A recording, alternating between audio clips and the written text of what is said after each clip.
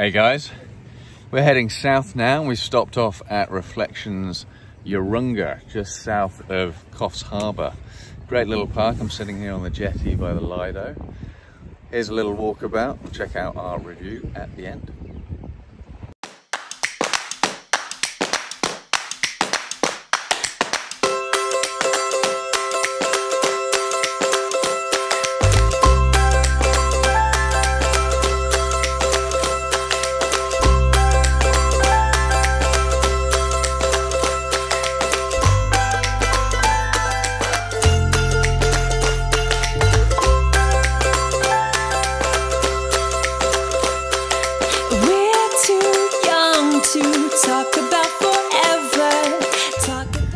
There you have it, Reflections Urunga. We're heading south now. We just stopped off for a couple of days. It's been a great little place to stop and relax.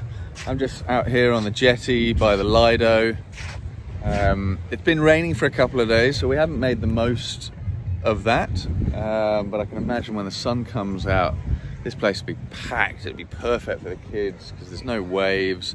You can walk out, if I turn around, you can walk out on this massive walkway all the way out, all the way to the heads out there. That's super fun. This waterway here is brilliant for fishing, crabbing. I was speaking to some of the locals and they said it's absolutely fantastic. I wish we could stay here a bit more to get the kayaks out. And the caravan park is right there. It doesn't have a pool or anything like that, but don't really need one with the beach so close. There's a great pub just on the other side of the caravan park. It's a real old school pub. It's fantastic.